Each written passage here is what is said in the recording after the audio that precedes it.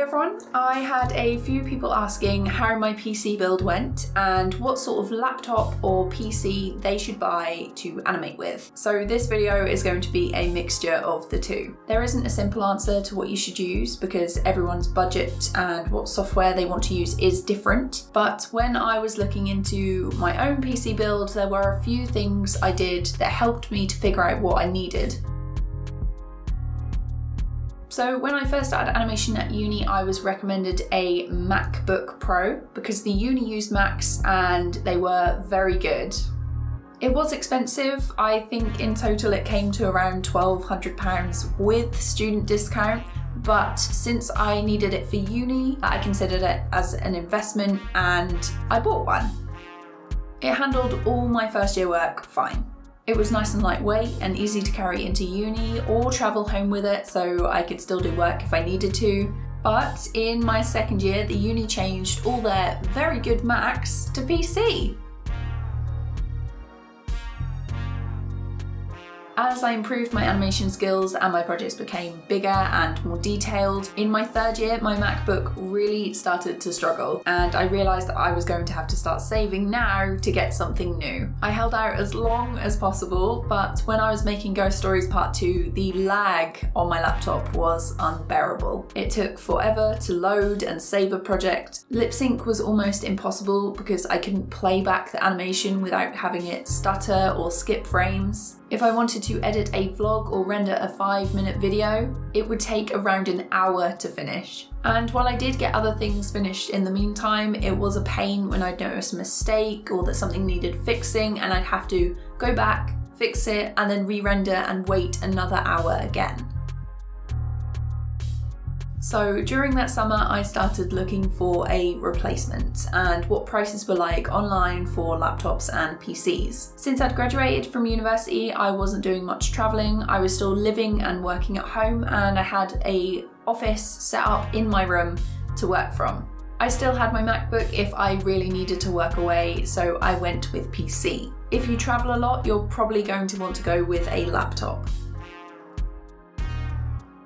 After that, I made a list of all my essential software, what I use to animate, record and edit my videos, along with any other software or programs that I wanted to add to the build in the future. After that, I went to their websites and had a look at their recommended specifications for each. And this is what I used for my minimum requirements for my build. I needed the PC to be able to handle pretty much anything I could throw at it. Animation, editing, streaming, which I wanted to do more of. After that, I started looking at build guides, walkthroughs, and part recommendations on YouTube. I would highly recommend these channels as they really helped me understand a lot of the terms and what I would need to do when building a PC. I'd been saving for a few years by this point and I wanted this PC to last me, so I was willing to spend a little more. I picked up most of my parts around Black Friday and Cyber Monday, but unfortunately there was a CPU shortage at the time, which pushed the price up a little bit. And overall, I spent just under £1,600. So this is the parts list for my PC, and if I was going to rebuild the PC, the only thing I'd change would be the case. Going with something like the Fractal Meshify C for a bit more airflow. A lot of PC build guides feature RGB lights, RAM and fans, and this will put the price up a little, so keep that in mind. So how did the PC build go? It turned on! I was surprised that it worked since I'm not really a techie sort of person, but it does feel good to know that I built it myself and that I could do it again if I needed to. I followed a couple of build guide videos that really helped me out when I was overwhelmed with all the different part instructions and manuals and small bags of screws that seemed to multiply whenever I looked away for a second. When it worked, my family were all very impressed, but considering my parents forget how to attach a file to an email and always ask me how to copy and paste things, you can take that how you will. That's not to say that I built the PC all in one go and it was perfect and flawless and stress-free, because I was a little bit stressed when the CPU fan I'd ordered was too big and I couldn't get the glass panel back on the case. I didn't want to force it and break anything, so I switched that out for a smaller version with 120mm fans, and thankfully that did fit, once I'd screwed in the mounting brackets the right way. Plugging in the cables required patience, and minus my panic over a random cable that I didn't actually need in the end, it didn't take too long. Plus there were plenty of zip ties that came with the motherboard to tidy everything up in the back so it doesn't look too much like a rat's nest back there. Now you're probably wondering, where is the monitor? Well, I spent everything I had on actual PC parts when I should have set some aside to get a good quality screen. As an animator, I need to make sure that my images are crisp and clear and everything looks good. I had planned on using my screen tablet, which is a Wacom Cintiq 13 HD, and a spare monitor from my sister, until I had decided on which monitor to get myself. But as I was picking out parts and things, BENQ very kindly sent me this 32-inch 4K monitor made specifically for creatives.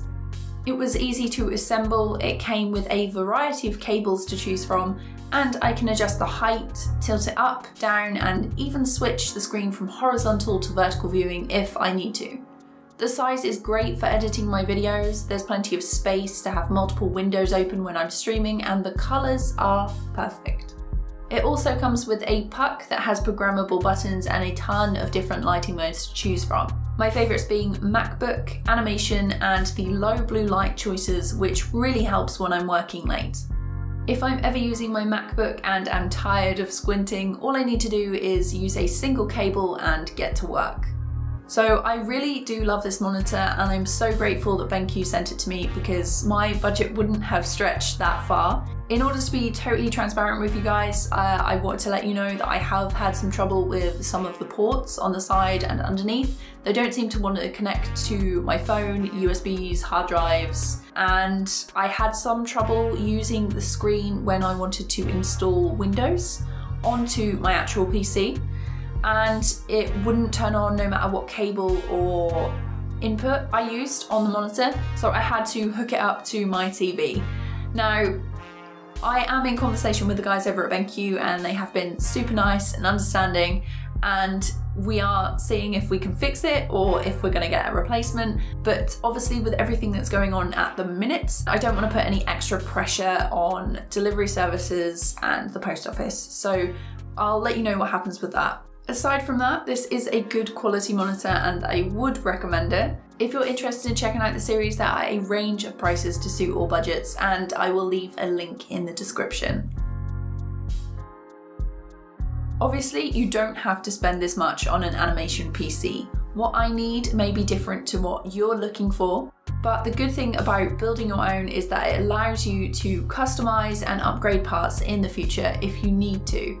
I don't regret building this PC at all. Animating is my job. I make YouTube videos and stream at least once a week, and any time I can save in that process is time that I can put into the next video or next thing that I want to make.